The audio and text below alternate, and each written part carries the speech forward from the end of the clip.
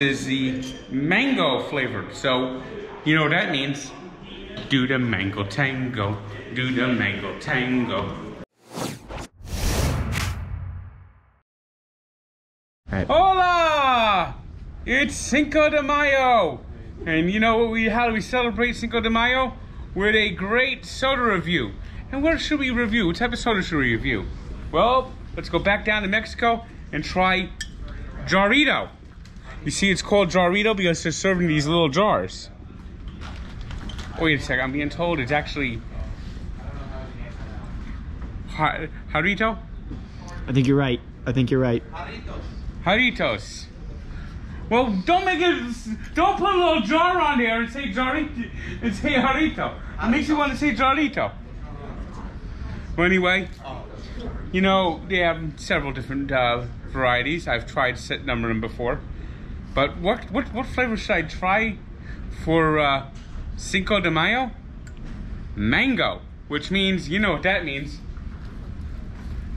Do the mango tango, do the mango tango, do the mango tango, do the mango tango, do the mango tango, do the mango tango, do the mango tango, do the mango tango, do the mango tango, do the mango tango.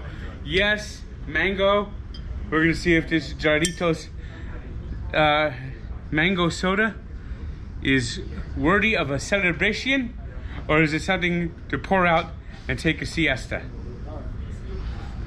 So, without further ado, let's see what this tastes like. Burnt, burnt, burnt.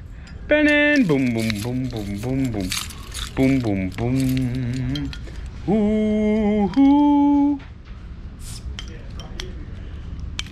Come on. Ah, ah, ah, ah, ah, ah.